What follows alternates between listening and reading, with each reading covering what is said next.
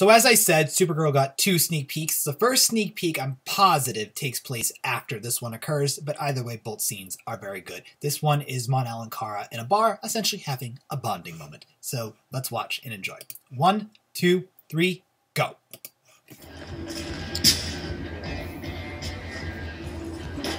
Excuse me?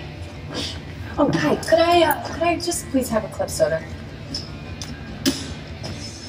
Hey. Hi. Hi. Do you work here? I do.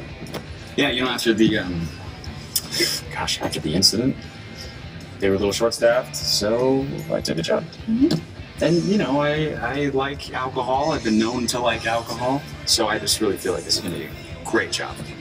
I'm glad someone's feeling like they fit in somewhere. Oh, was a sad sound. You know something that's going on? No?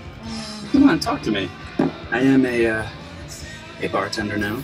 I've just been feeling betwixt and between of late. Betwixt and between? Yes, but a story came across my desk today.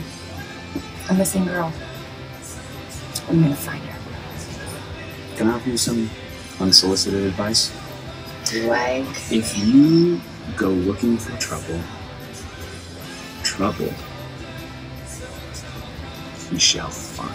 Thank you for the completely useless advice. You say useless? Yeah, that's not club soda. Yeah, what exactly is club soda? Not this.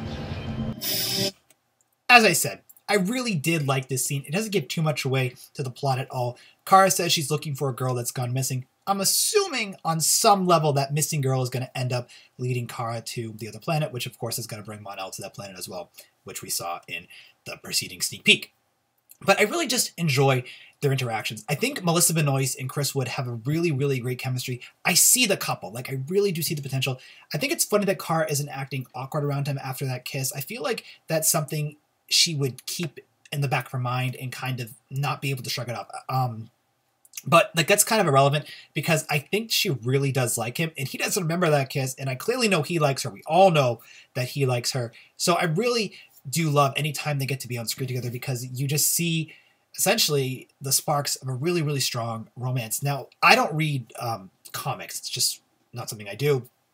I love all the shows. I love the mythology of the comics. It's huge. It's such a very, very, very big base. But one of my friends who's a very avid comic reader, has told me that Mon-El is weak to lead. And we actually learned that in an earlier episode of Supergirl. But I'm really, really curious if his weakness to lead is going to make him have to leave the planet. And I'm wondering if that's going to be like the finale. Like they're finally going to get together. And then because he gets really, really sick, he needs to leave in order to essentially recover. And Kara would rather have him alive, but not with him than dead and with her. It's a double-edged sword right there. And obviously she wants him alive because that's just what Kara does. But I'm really curious to see if that's going to be like that ending twist that's going to like make the Mon-El shippers or the Mon-El Kara shippers, get really upset because we'll know he would come back. Supergirl did get renewed for a season 3, which is exciting. We still haven't found out if you guys are Once Upon a Time fans who watch the Supergirl reviews, if Once has got a season 7 though. It's not looking too good at the moment. But point being is this scene is just fun. It's fun. It's a bar. Mon-El is acting kind of goofy. He has a job. The dude has a job, which is good. Like you want him to work because it's, making him and Kara have something more in common.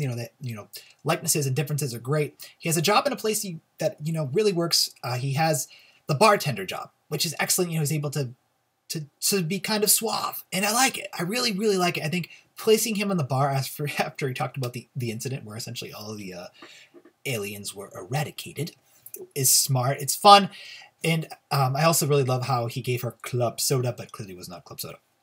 So anyway, I just like the dynamic. I'm really curious to see what's going to happen with Kara and this missing girl. Like I said, I'm assuming it's going to lead them to end up on whatever planet they are on. But I really liked the sneak peek. I thought it was fun. I hope you guys enjoyed it. Leave your thoughts about the sneak peek in the comments below. If you get no more sneak peeks, I will be covering Supergirl around 9:30 or 10 o'clock on Monday night when it airs. So thank you so much for watching my review, and leave your thoughts in the comments below. Okay, guys. Bye.